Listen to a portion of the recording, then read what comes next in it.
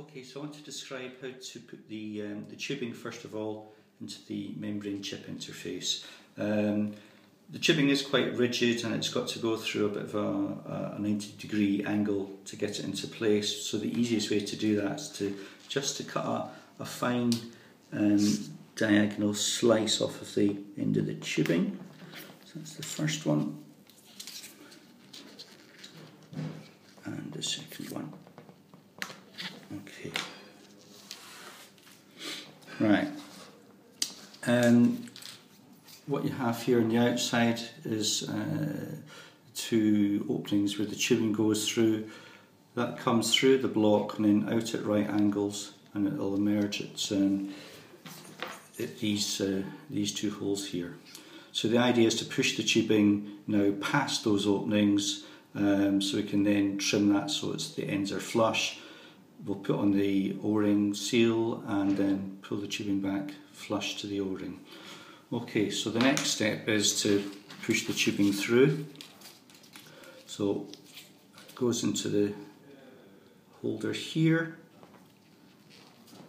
Push that through. It will be a little tight to get through, but just push hard. So that's the first one through, and now the second one. It's much easier doing this with wearing gloves. I suggest that you would use a fairly tight fitting glove that's powder free.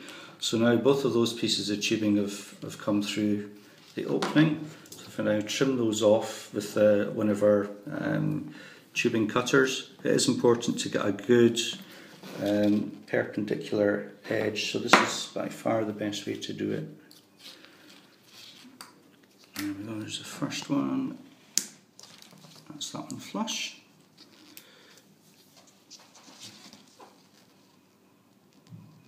Let's feed that through again. So now you can hopefully see that we have two flush ends. Okay, so now the easiest thing to do is actually just clamp that tubing in place by pushing that into the latch there. Okay, so now we need to fit the O-rings to the tubing.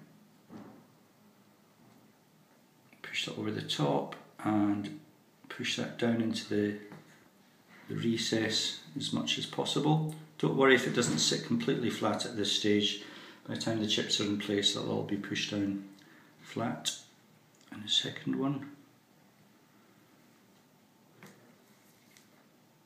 Also in place.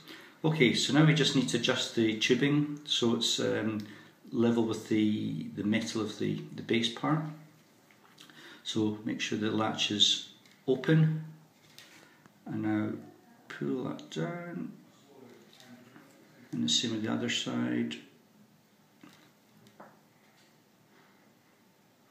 If you go too far, the O-ring will just ping off and you'll need to start again, but that should hold the O-ring in place. Then secure the tubing by pushing it into the latch. That's now ready to put the rest of the chip together.